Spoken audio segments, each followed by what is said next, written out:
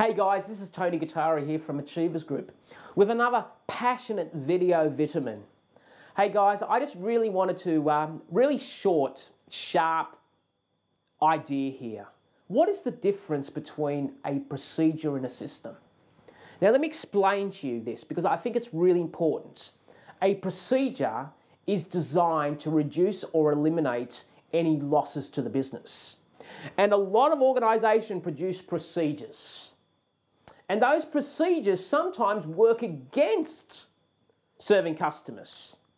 Sometimes the procedures are created to protect the business owner, to protect the team. Now, that is different than a system. A system is anything that is designed to, number one, increase sales and profits.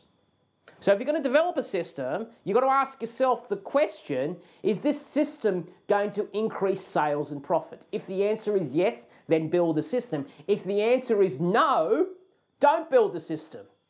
Does it actually save time? Now, clearly, it's pretty obvious to me that technology can be really utilized in building systems because it saves time. The great thing about websites is they don't sleep, they don't eat, they don't want superannuation. So clearly, if you've got to make a process that can be actually transferred to the internet, that is pretty cool.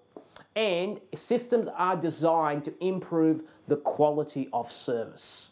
So that's it, guys. I just really wanted to share with you how systems are defined and how they should be designed. There is a big difference between a procedure and a system. A procedure, again, is there to protect losses for the business. It's there to protect the owner and the teams.